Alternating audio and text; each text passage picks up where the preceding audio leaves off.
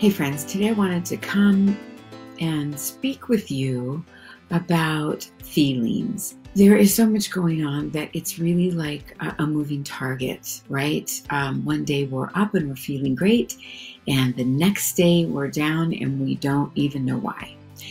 And so this morning I'd like to talk to you about grief and about feeling our feelings. And unfortunately, I am really familiar with grief. And I think the more experience that we have with grief, the more we learn each and every time. And so today I just want to hit on some brief bullets that actually help you get through this grief and cope with your feelings and be able to move through them and not deny them and not feel them or push them under the rug. But I think if we can name it, then it helps us to manage it. And some of the things that we can do is really acknowledge it. Acceptance is a way to be able to move on. But just like grief, we may be experiencing denial. Like some people, it hasn't come close to home. And so they're saying, well, this is a hoax or this is a joke. But that all ends, that denial, when it comes close to home and you have a friend of a friend who lost a parent, or a friend of a friend who lost a spouse, someone that you know lost someone in their 20s or 30s, and then all of a sudden it becomes real. Or someone that was diagnosed with it but has conquered it and is now feeling better. There's all these kind of different emotions and feelings that we have, right? But it's important to acknowledge the grief and acknowledge the feelings that we're having and then give them meaning. And once we can give them meaning, then we can embrace them and begin to acknowledge and accept them. But denial is one of the first things that happens. And then, we all know that the world has changed. We all know that we will never, ever go back to where we were before. And it's kind of like 9/11, where when it happened, we were all so taken aback and broken and, grabbed for our loved ones and mourned as a country and connected with everyone.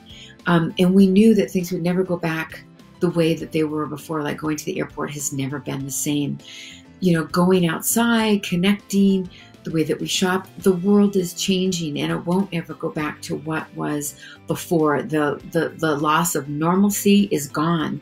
And every day we're in this creating a new normal for ourselves, right?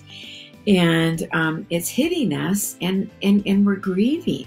What we can do to cope with our feelings and continue to move on.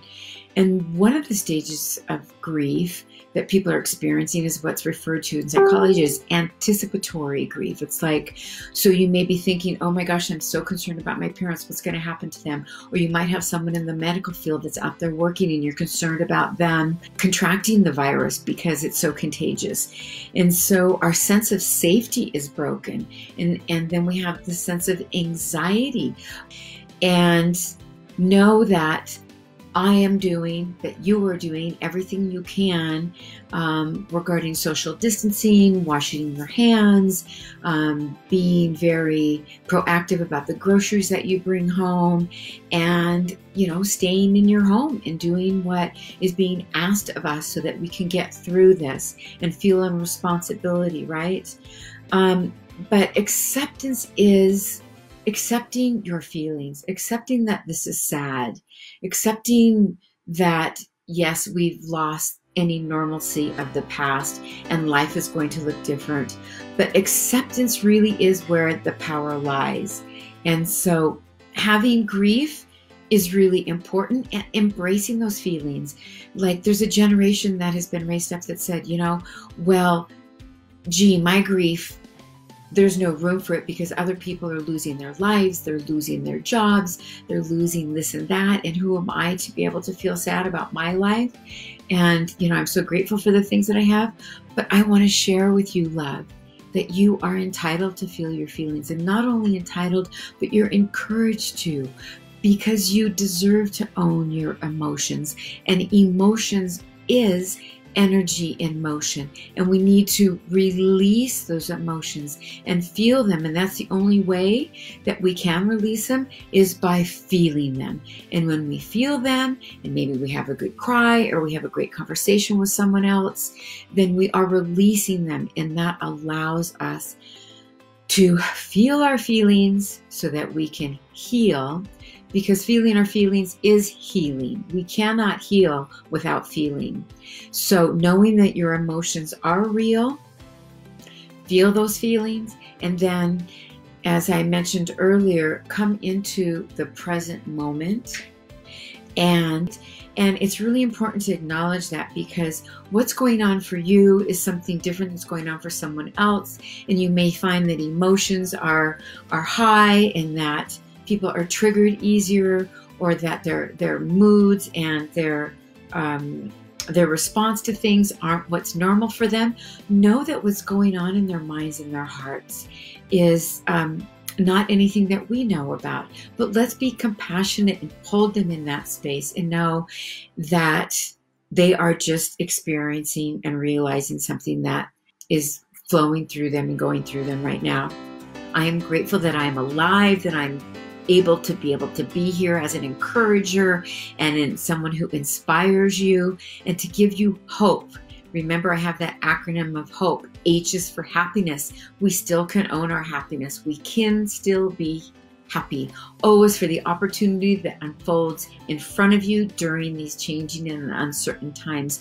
P is for purpose, finding a purpose in all of this and what's going on, and finding a purpose in your life. And maybe you're struggling right now to find that. And E is about extraordinary. You have a choice to be ordinary or extraordinary. And I want you to know that you are bold, that you are brilliant, you are amazing, and you are extraordinary. Step into your potential. Maximize what's here for you today. And take this opportunity to radically shift your health. And if you want any help along those lines, you know where to find me. I'm Shelley Marenka. I'm in a company called Inspired Living with Shelley Marenka, and I'm here to help you power up your potential, radically shift your health, and love yourself more. And I do this in a number of ways, but it all begins with our thoughts. It all begins with our mental fitness, and it all begins with what we choose to believe that can be real for us today. So God bless you all. Continue to sign in and stay tuned for my series of coping, hoping, and growing in uncertain times. Hit your notification button so you are aware when I go live, and I will see you on the inside. Much love to all of you. And feel free to share this with those that you love.